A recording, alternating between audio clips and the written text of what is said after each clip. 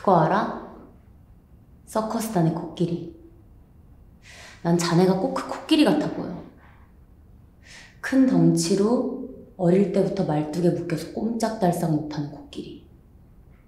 그 코끼리가 다 커서 지 힘으로 말뚝을 뽑아버릴 수 있는데도 그러지 못해. 왜 그런 것 같아?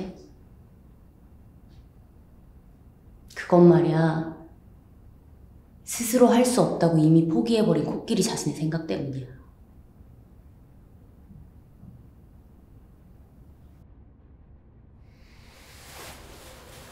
사람이 사람을 죽이면 그게 사람이 아닌 거가 되는 건데, 아무리 그래도 사람으로 죽어야지.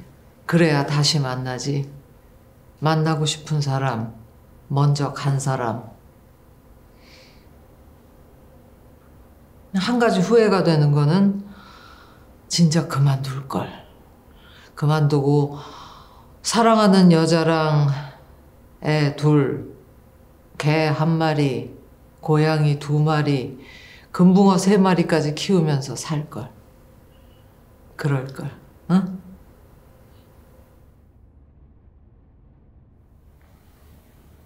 열두 살 땐가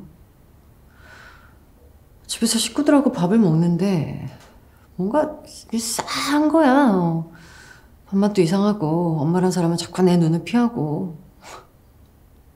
그래서 화장실로 뛰어가서 뭐 그냥 손가락으로 확 쑤셔서 다 토해냈어. 그러고 밖으로 나와보니까 부모란 양반들이 둘이 사이좋게 쌍으로 거품 물고 뒤져 있더라고.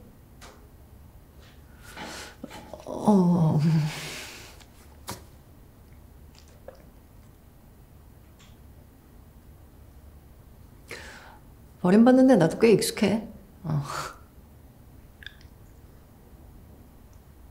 아무튼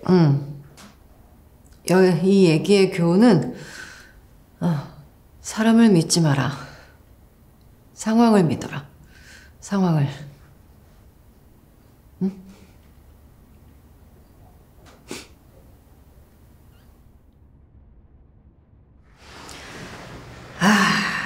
이럴 거면 방송국을 하나 차리시지.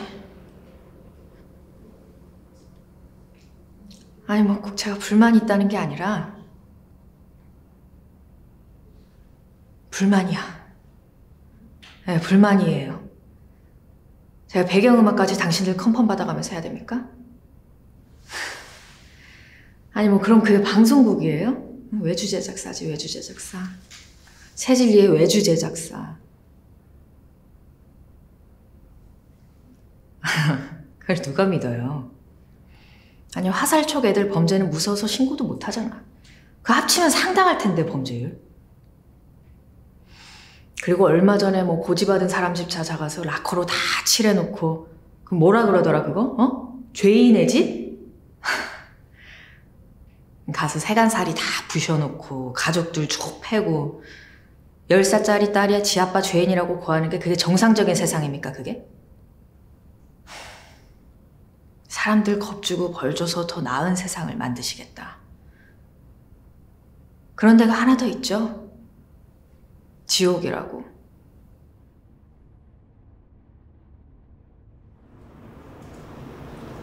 그건 네가 답을 맞히는 데에만 욕심을 내기 때문에 눈에 아무것도 안 보이는 거야. 답을 내는 것도 중요하지만 그 질문이 무엇인지 아는 게 더 중요한 거야. 왜냐하면 틀린 문제엔 옳은 답을 낼 수가 없는 거거든. 그러므로 답을 맞히는 것보다 답을 찾는 과정이 더 중요하다.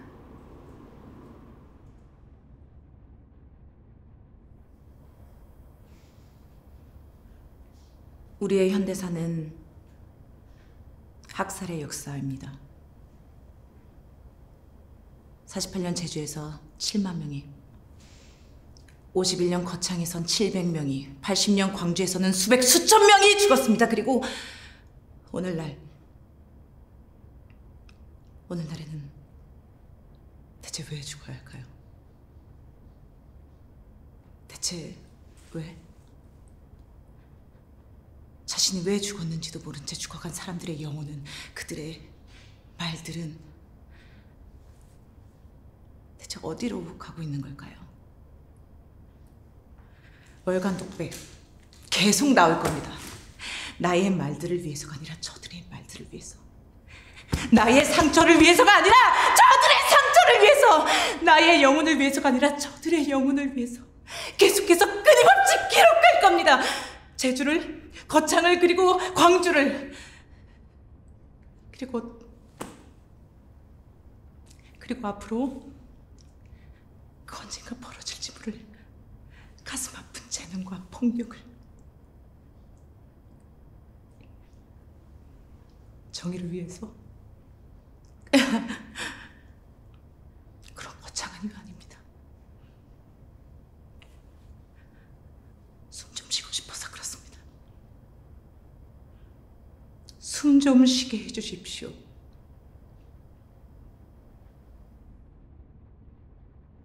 제가 왜 설혜 씨 좋아하는지 궁금하댔죠?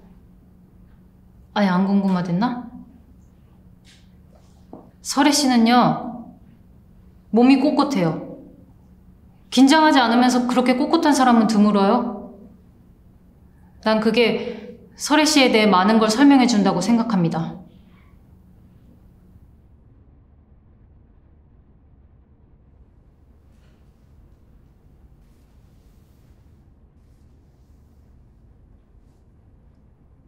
왜요?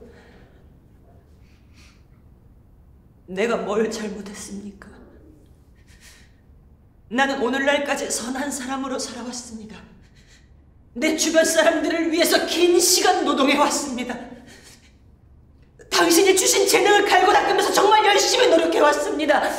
내가 이 세상을 이해하기 위해서 이 예술에 내 몸과 마음을 바치면 당신의 소리를 들을 수 있을 거라는 그 믿음 하나로 내가 얼마나 열심히 노력해왔는지, 당신만은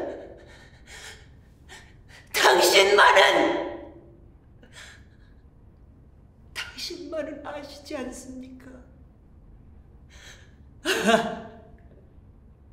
그 노력이 다 뭔가요? 이제 들립니다. 당신이 선택한 그 이름, 모차르트.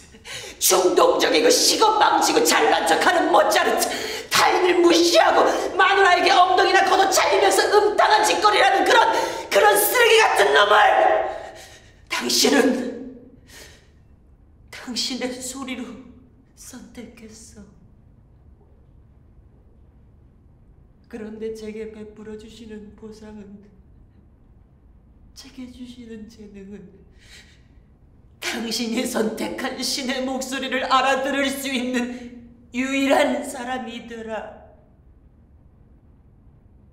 이것뿐이군요.